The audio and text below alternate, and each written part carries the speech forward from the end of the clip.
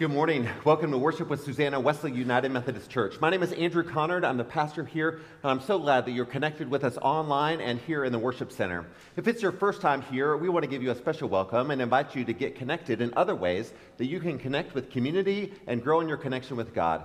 One of the best ways to do that is to sign up for our weekly email newsletter. You can go to our website at swumc.org. Share your name and contact information, and we'll send out an email every Friday with information about upcoming events in the life of the church. We also want to take a moment here this morning for those that are here in the worship center to be able to greet those around you, to welcome your neighbors, to introduce yourself, get to know someone, or remember someone's name that you may have forgotten. And then we'll continue standing in our responsive welcome, the Susanna Wesley welcome. So will you please stand and welcome your neighbors this morning?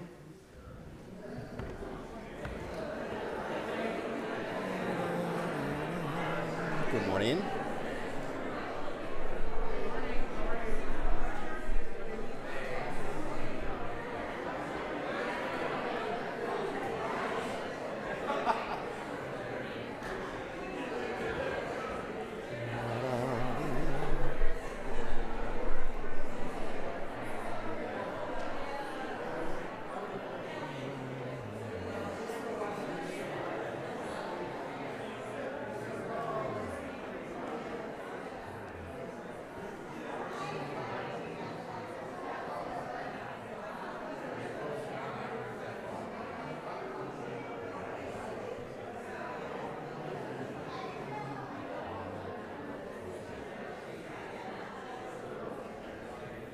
Good morning. May the grace of the Lord Jesus Christ be with you. And also with you. The risen Christ is with us. Praise the Lord. We are Susanna Wesley United Methodist Church. We build diverse Christian communities where God's love is in action. We seek to live as disciples of Jesus Christ. We connect with God and our neighbors through spiritual practices to worship, study, serve, give, and share. All people are welcome, with no exceptions. You can be who you are, you can be any way you are, and you are loved. God speaks to us through words and music. I invite you to continue standing and join in singing our opening song.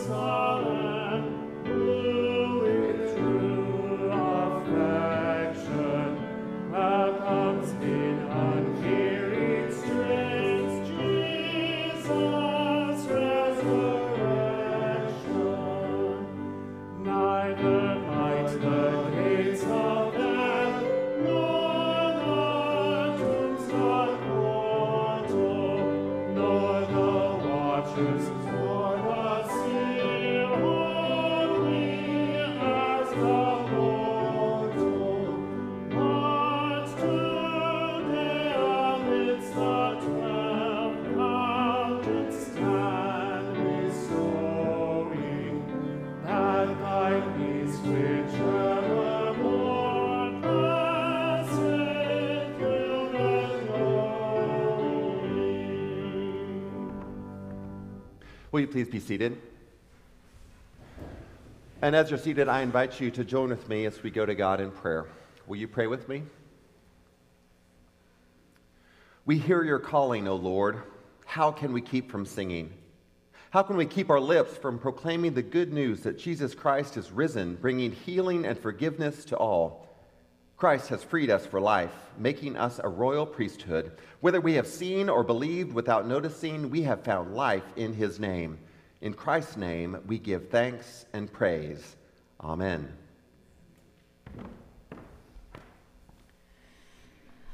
Listen to God's word for us from the New Testament, a reading from Acts chapter 5, verses 27 through 32. The apostles were brought before the council where the high priest confronted them. In no uncertain terms, we demanded that you not teach in this name. And look at you. You have filled Jerusalem with your teaching, and you are determined to hold us responsible for this man's death. Peter and the apostles replied, "We must obey God rather than humans. The God of our ancestors raised Jesus from the dead, whom you killed by hanging him on a tree. God has exalted Jesus to his right side as leader and savior so that he can enable Israel to change its heart and life and to find forgiveness for sins. We are witnesses of such things, as is the Holy Spirit, whom God has given to those who obey him." I invite you now to listen to the words of the Psalms today from Psalm 150. Praise the Lord. Praise God in his sanctuary. Praise God in his fortress, the sky. Praise God in his mighty acts. Praise God as suits his incredible greatness. Praise God with the blast of the ram's horn. Praise God with lute and lyre. Praise God with drum and dance. Praise God with strings and pipe. Praise God with loud cymbals. Praise God with clashing cymbals. Let every living thing praise the Lord. Praise the Lord.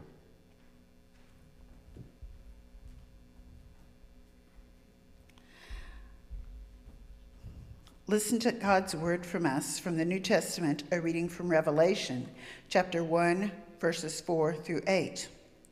John, to the 7 churches that are in Asia, grace and peace to you from the one who is and was and is coming, and from the 7 spirits that are before God's throne, and from Jesus Christ, the faithful witness, the firstborn from among the dead, and the ruler of the kings of the earth.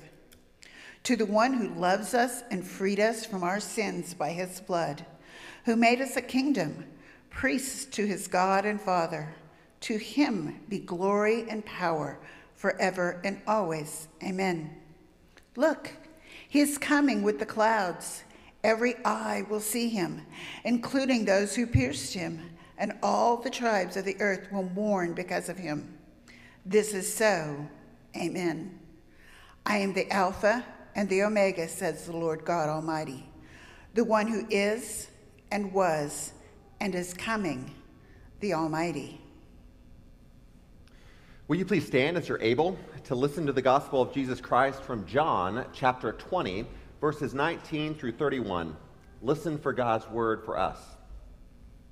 It was still the first day of the week. That evening, while the disciples were behind closed doors because they were afraid of the Jewish authorities, Jesus came and stood among them.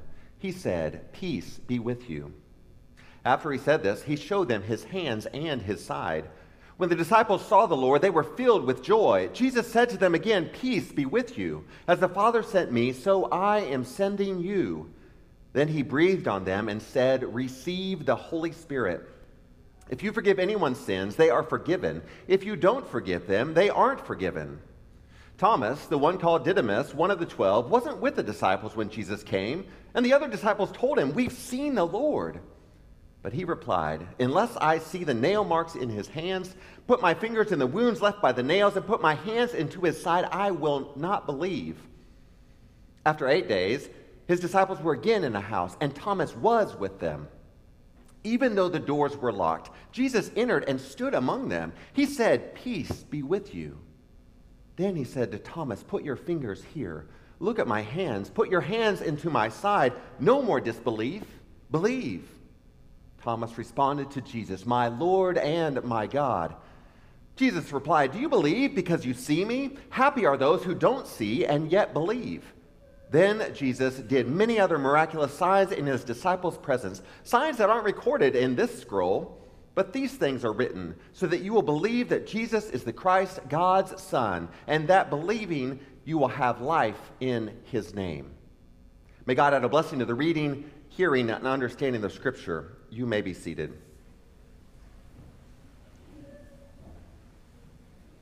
Today, we are in the second week of our series, We Are Witnesses, as we continue in the season of Easter. Witnessing Jesus' resurrection means both seeing and understanding and telling and living in response, receiving God's love for ourselves and sharing God's love with the world. We consider the impact of the Easter story not just last week, but in the days ahead for those who first witnessed the resurrection and for us today and each day.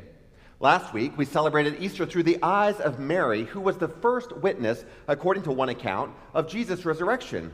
Jesus is the one who died, lives, and we can follow him today. Today, we begin this journey along through the book of Acts, in which we're journeying with those early disciples, those early witnesses of the early church. And we're considering how we live as a congregation, as a community of faith in the new reality that Easter brings. We have the opportunity to make a commitment to being witnesses of and for and as a part of God's kingdom. We begin our journey with the very first witnesses to Jesus' resurrection in Acts chapter 5. Peter and a group of leaders in the early church are brought before the religious council and confronted by the high priest. Now, we don't know much about what has gone on before, but we know from the text that this isn't their first encounter. And can you imagine the frustration of the high priest?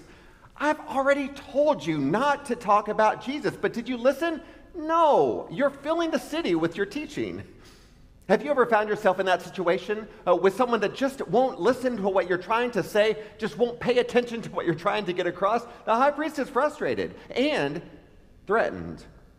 For you see, these early Christian leaders haven't been listening to the religious council. They haven't been listening to the religious leaders. Instead, they have been following Jesus. And in the gospel reading from John for today, we hear what Jesus told them to do. Hear these words again from John chapter 20, verses 20 and 22. After he said this is Jesus, he showed them his hands and his side. When the disciples saw the Lord, they were filled with joy. And Jesus said to them, "Peace be with you. As the Father sent me, so I am sending you." Then he breathed on them and said, "Receive the Holy Spirit." For you see, the resurrected Jesus shows the disciples the marks from the cross on his body, on his hands and his side. He offers them peace. And he sends them to go out into the world to continue the work that he has begun and offers them the gift of the Holy Spirit. This is what the disciples are doing. They are taking this word from Jesus, the words of peace, the words of power in the Holy Spirit, and they are going to continue the work that Jesus has done, proclaiming the kingdom and living into it as a part of God's kingdom coming on earth. And Jesus' instructions takes precedence over that, whatever guidance from the high priest.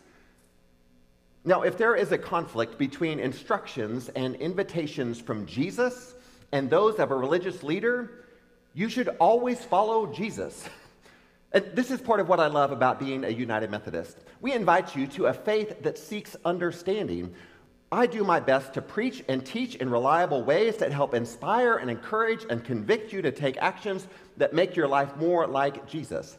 However, I may not get it right all the time, and on some things we might disagree. There's any number of issues on which faithful Christians will disagree, and that's okay. I don't want you to check your brain when you tune into the live stream or when you walk in here to the worship center. I want you to pay attention and ask questions. You don't have to hold them to yourself. I hope you'll listen. I hope you'll search the scriptures independently, because following Jesus is more important than following your pastor. Well, let's get back to the story of Acts.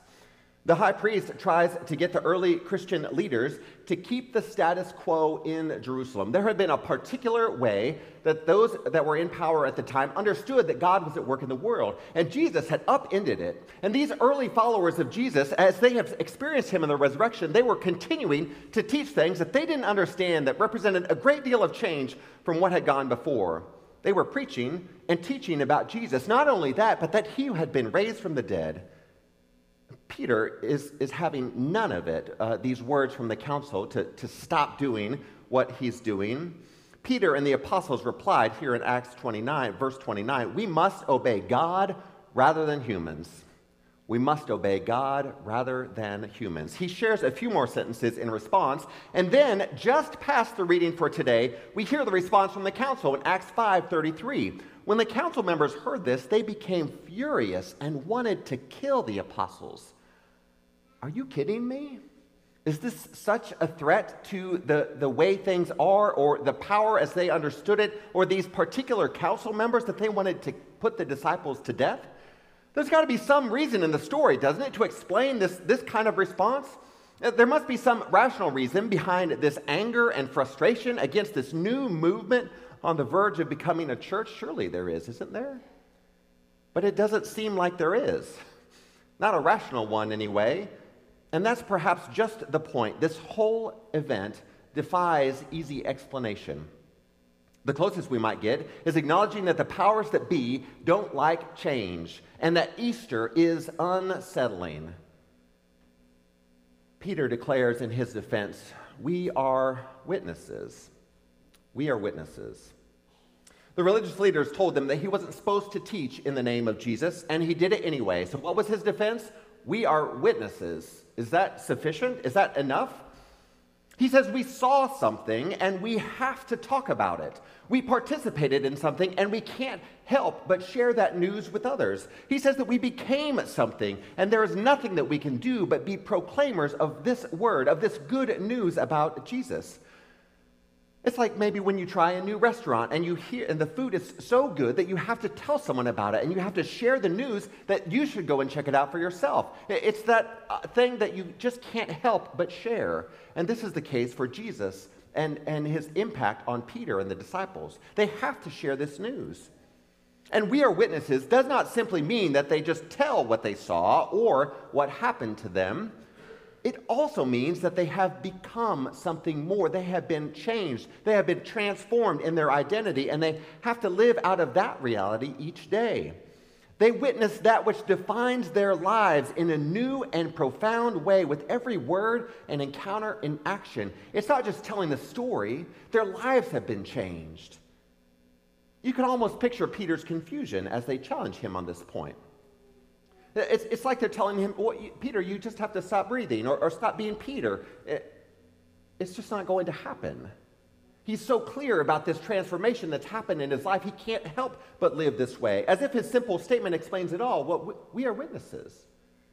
This is who we are. We are witnesses. This is our life's purpose, the meaning of our existence. It is what we do, what we will do, despite the challenges that might be thrown in front of us. Get used to it. Okay, so Peter doesn't exactly say, get used to it, to the high priest there, but maybe it's implied in his simple statement, we are witnesses. And the thing is, it seems simple, but maybe it isn't all that simple. And perhaps it's the opposite of simple, as Peter himself will discover as he continues to walk this path, as we are finding out, as we seek to be made disciples of Jesus Christ for the transformation of the world. There's nothing simple about it, or maybe better to say, there's nothing easy about it. It is simple to say we are witnesses. Still, it is not easy living every day representing the one you proclaim with your words, living a life of hospitality and invitation, living a life geared towards reconciliation and grace. No, it isn't easy. But there's one more thing in this text. We don't have to be witnesses on our own. We see this in Acts 5:32. We are witnesses of such things, Peter says, as is the Holy Spirit, whom God has given to those who obey him. This changes everything. If we focus on the first part of the declaration, we make it sound like it's all up to us, that we have to make ourselves into the witnesses, into the disciples that we're trying to be, knowing that we're going to be lousy at it. We're going to mess up with it. But we keep trying and we keep failing and keep trying, and then maybe after years of effort, we might be inching closer to the goal. But this isn't the message here. That's not the end of the story. Because the good news is that God's action through the power of the Holy Spirit makes us who we are and whom we are called to be with God's help. The Holy Spirit empowers us to be witnesses. So the pressure's off then, right? It's all the Holy Spirit's work. I just get to follow along. Well, not really that either. For you see, there is still pressure, but it is positive pressure, a desire or a passion, perhaps, to be a witness to the good news of Jesus Christ. It's a privilege to live a life of pointing toward the kingdom of God, of being one of God's citizens. There's a both and quality of this task we undertake, or this new identity we claim. There's an effort on our part, work to be done, a harvest to gather. We are witnesses. But there is also the support and the strengthening and the equipping that comes from the Holy Spirit. There is the divine presence with us always and is most often experienced in the community of faith, in a congregation of those that are continuing to try to be faithful even though we make mistakes over and over. We're here for one another. The community of faith that gives us the ability to continue the journey in all of its ups and downs. Declaring with Peter that we are witnesses may be an identity statement, but it is also an action statement. To be a witness is to recognize that the kingdom looks different from what we see around us today. There are gaps between reality and what God would have in mind for us, and we can join the effort to move us closer to what God intends for all of us to be here in Topeka and Shawnee County. So when someone asks you, well, why do you have faith? Why do you plan on Sunday mornings to connect with worship in some way? What will you say, and how will you say it? Peter suggests that we start with this simple declaration: we are witnesses. Will you pray with me? Oh God, we confess that following you is simple but not easy. We hope and we aspire to live as your followers, and yet we consistently make mistakes.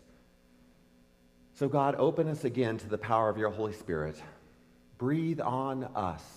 Give us peace. Give us strength. And empower us to follow you.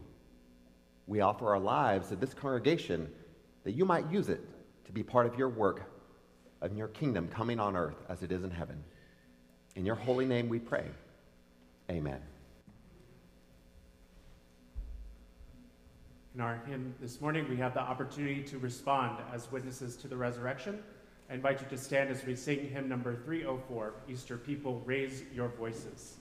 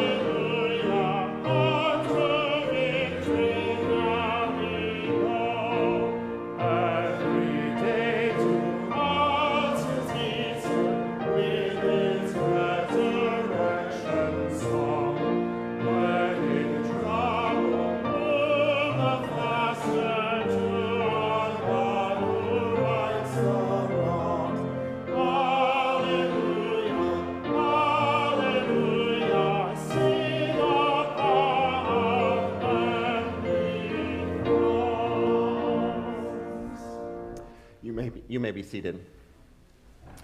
As you're seated today, I want to draw your attention to some upcoming events and opportunities you have before you here connected with Susanna Wesley. And one of those is if you're here in the worship center today, we'd invite you to greet Becca Nyman. She's our Next Generation Program Director, is here on Sunday mornings today, responsible for both our KDHE licensed school-age program before and after school and summer camp, as well as our efforts on Sunday mornings and throughout the week to equip children and families to grow in their faith together.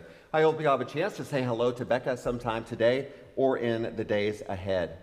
Also, we want to invite you to next week, a strategic planning session hosted by our church council. We are working with the consultant, Marcia Sheehan, to begin to consider again to revisit our vision, where we're going as a congregation, and develop some plans for action as we continue to move into what God has in mind for us next. There's some documents that you can do to prepare, including our founding vision statement.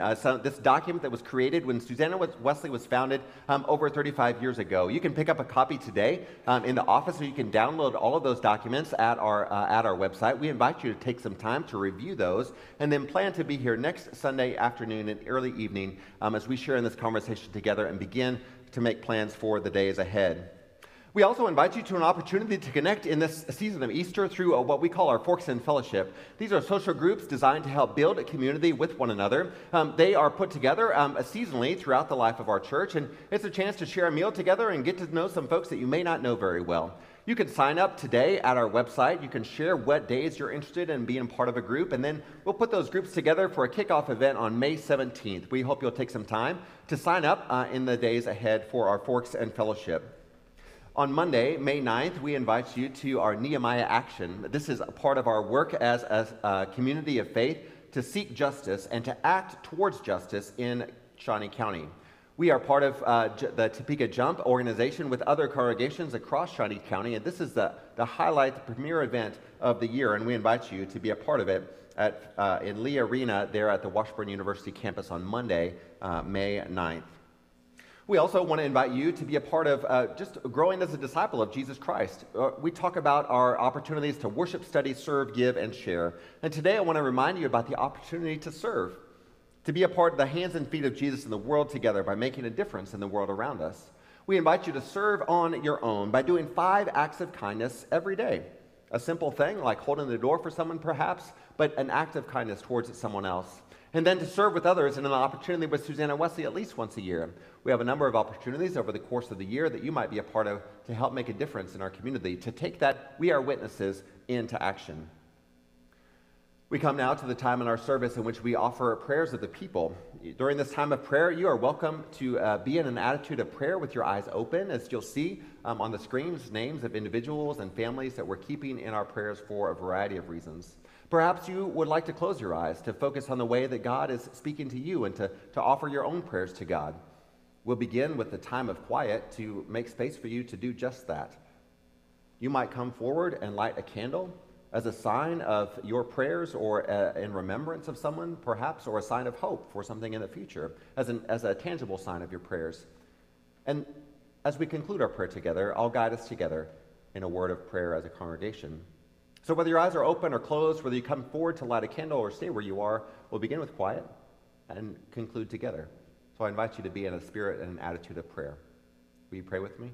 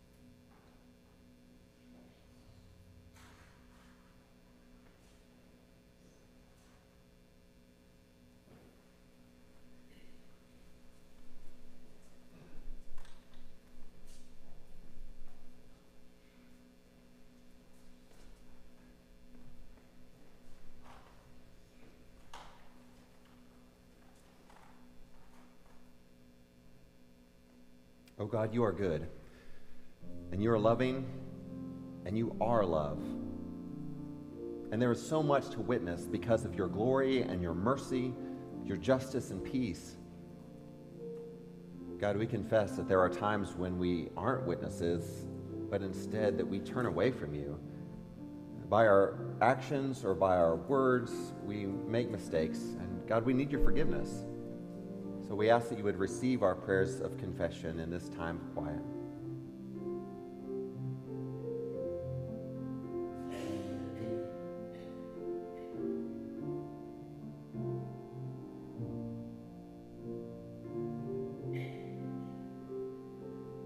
Forgive us, we pray.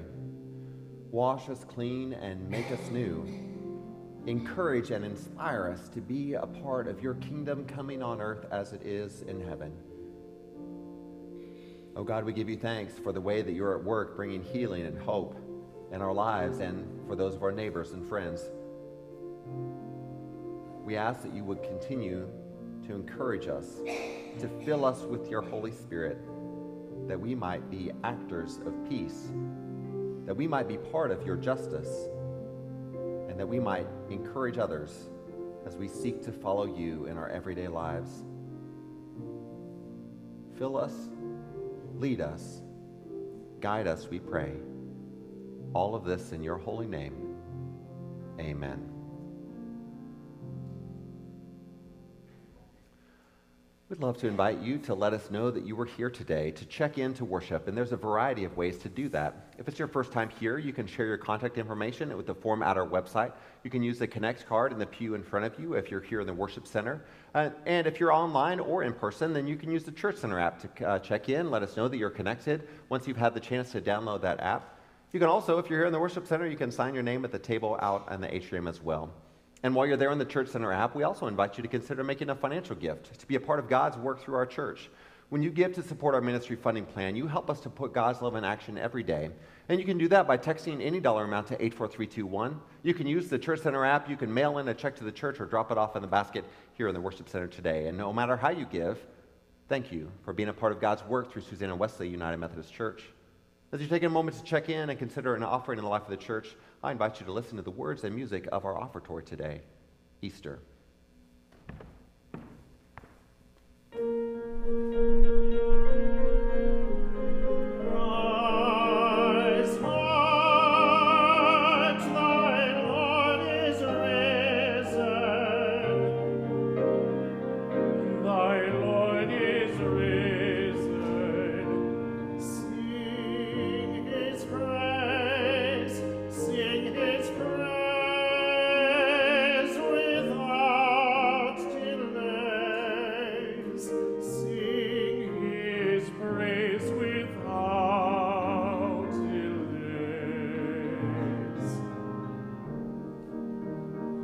Takes thee by the hand, that thou likewise with him mayst rise,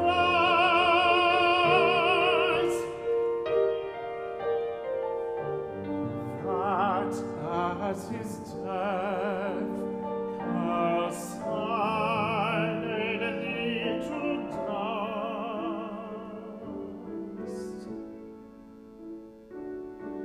his life may make thee bold and much more just.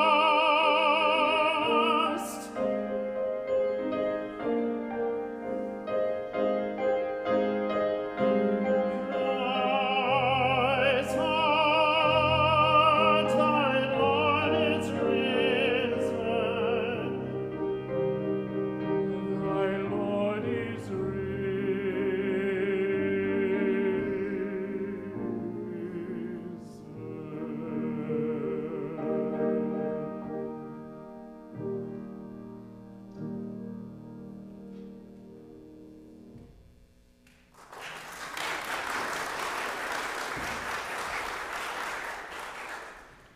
I invite you to join in the prayer of thanksgiving as you'll find the words on the screen. Alpha and Omega, beginning and end, you are the source of every blessing. We behold your glory in the skies and touch your mystery all around us. Our doubts give way to deep and abiding joy in the beauty of our awakening. In gratitude for your many mercies, we offer you these gifts and offerings that may be signs of our commitment to live as your faithful disciples. We pray in the name of Jesus, who taught us to pray together, saying, Our Father, who art in heaven, hallowed be thy name. Thy kingdom come, thy will be done, on earth as it is in heaven. Give us this day our daily bread, and forgive us our trespasses, as we forgive those who trespass against us. And lead us not to temptation, but deliver us from evil. For thine is the kingdom, and the power, and the glory forever. Amen. I invite you now to stand as you're able for our closing song today, Christ is Alive.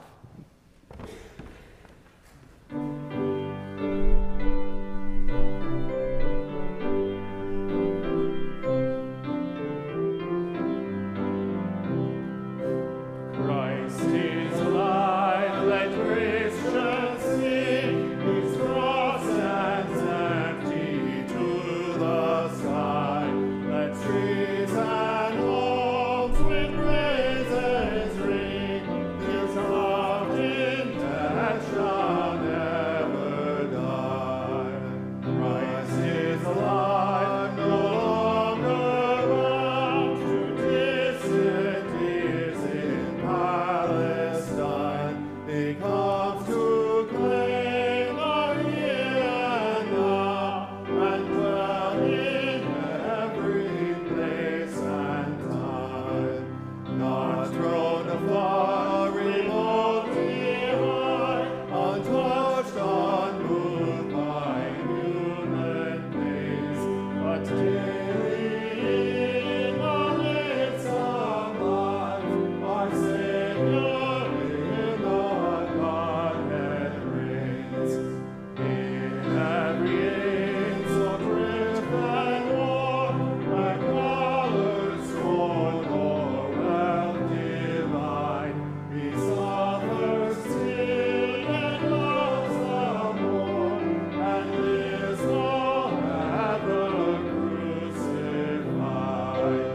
Christ is alive and comes to bring good news to this and every age, till earth and all creation ring with joy, with justice, love, and praise.